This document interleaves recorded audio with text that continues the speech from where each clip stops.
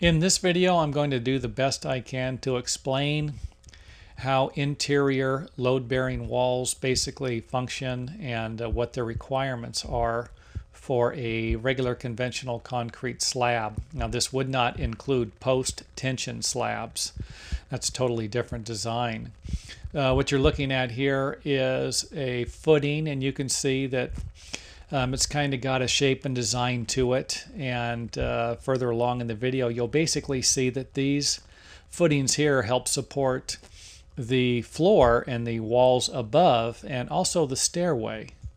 But you're not going to see these after the concrete is poured, and a lot of times this is where a lot of homeowners and do-it-yourselfers get a little ahead of the game here because they don't know what's underneath. And if you're trying to figure out whether or not you have a load-bearing wall, you're not going to be able to, what are you going to do, jackhammer the concrete up? Okay, there's a foundation there.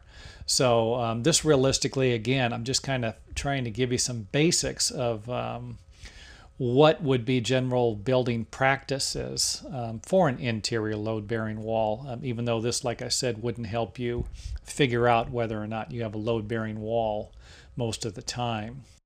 Now let's take a look at after the building is framed, and you can see here that this particular wall is an interior load-bearing wall, and it will be holding up part of the stairs and a planter above, like a little pot shelf.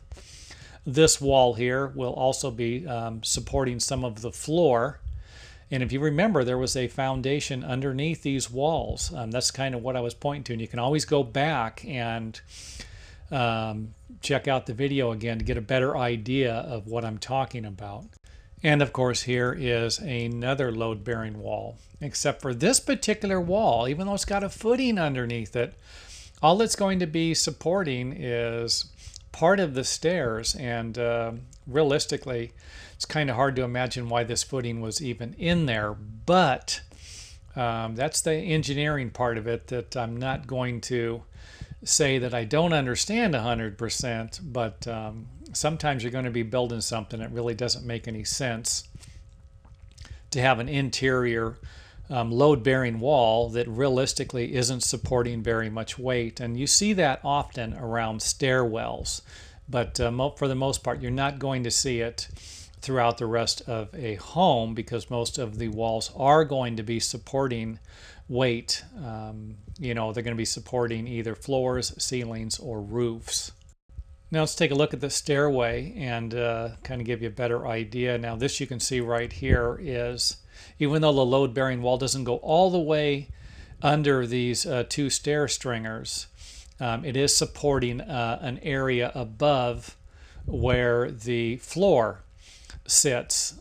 So the wall that these two stair stringers are basically attached to is supporting part of the floor above, and since it's a two-story home, it's also going to be helping to support the wall above the floor and part of the ceiling and maybe even part of the roof. So I can understand why this particular or section of the load-bearing wall actually requires a footing. However, the center stairwell wall here really doesn't seem like it's supporting a lot and wouldn't require a footing. So again, this is kind of confusing.